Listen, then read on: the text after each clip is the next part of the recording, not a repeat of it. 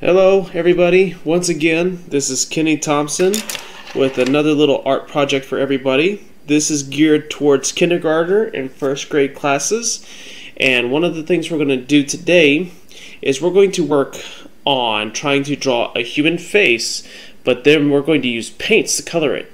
There's a few tools you will need. A black marker, I just happen to find this one, so I'm going to use that one. A cup of water and some brushes.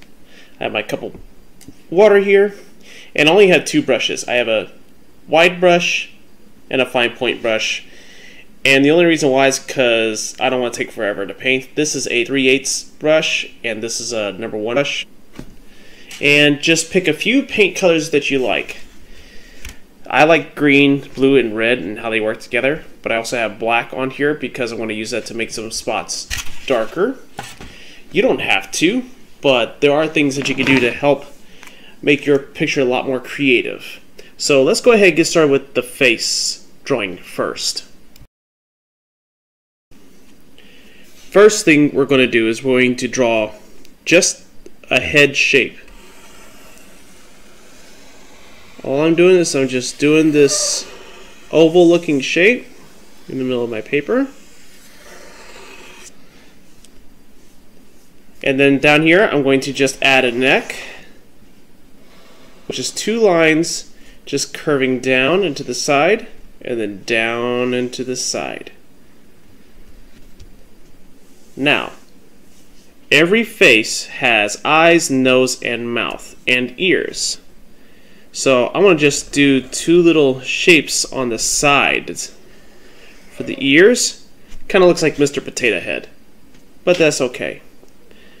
And then I'm going to give an upside down C and another one right in the middle of the head, and it right on the inside of that, 2 circles. Now for my little kids, this might be a little tricky, so what you can also do is turn it sideways to do that letter C, and with top and bottom, and with the O in the middle. And now, for the nose, I'm actually going to do a triangle. I'm going to do a long triangle. And for the mouth, let's do a little smiley face. Now, the fun part about this is let's add just a couple lines in the face, anywhere. I think I'm going to do a curvy line at the top,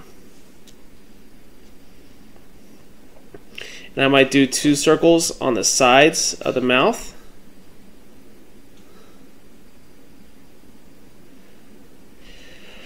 And I think he's done. Now, we're going to add his hair, or her hair, up here. I can do some wavy lines coming up, which is perfectly okay. I can add a couple little shapes in the hair if I want. Just making it abstract, making it fun. I might even do it down here. And now from here,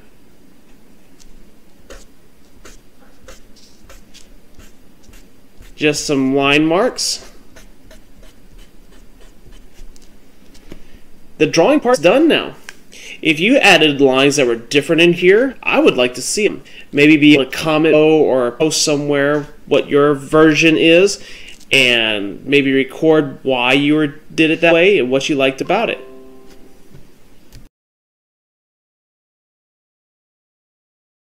Now comes the fun part.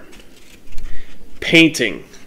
Now, when you paint on your paper, don't go into your paint and swish so much up that you dig through your paint and use it all on one teeny tiny spot, because that will just ruin that picture. Not to mention, it might go through this paper. If you press too hard, you could ruin your brushes and you could ruin the paper.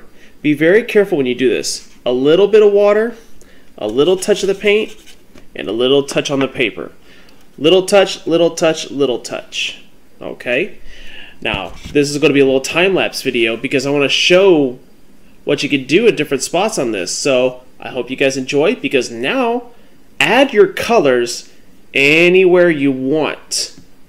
If you want the face to be blue on one side, red over here, that's fine. If you want the nose to be purple, if you want the neck to be yellow, if you want the hair to be all different kinds of colors, now's the time. I want to see what you make. So ready? And now comes the time-lapse video. 3, 2, 1, go.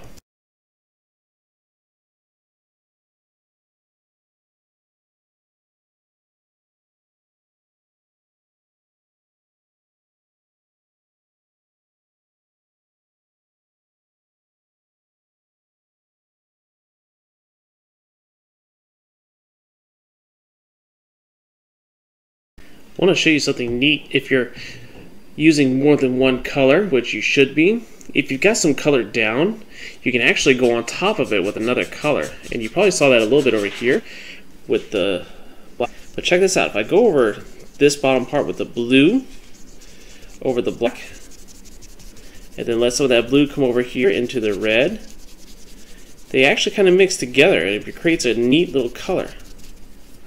Might be something worth trying. And if you let the color run out on your brush before you reload it, you actually get some pretty awesome little color schemes on here.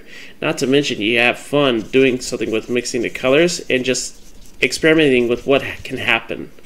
Because you never know. With paints, you'll have a plan and you'll try it, but then it'll change on you. And sometimes that change will create something you never thought you could before. And that's the fun thing about art. So let's continue and finish this face.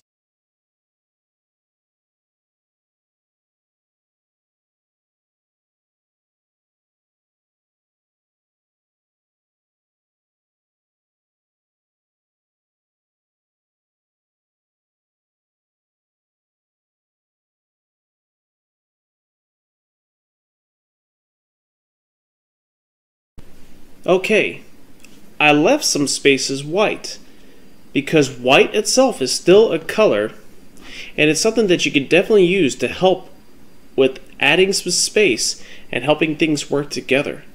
So taking a look, you can see all different kinds of blending in here. Some spaces have one color and some spaces mix them. I had a lot of fun making this because mixing the colors could be kind of fun, because you don't know what you're going to get sometimes. But a lot of times if you mix blue and red together, you get, that's right, purple. Sometimes when you mix red and green, you can sometimes get either brown or gray, which is kind of neat.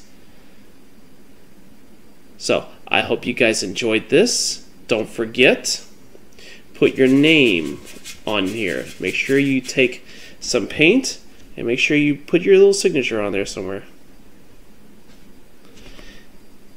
And I will see you guys next time. I hope you enjoyed.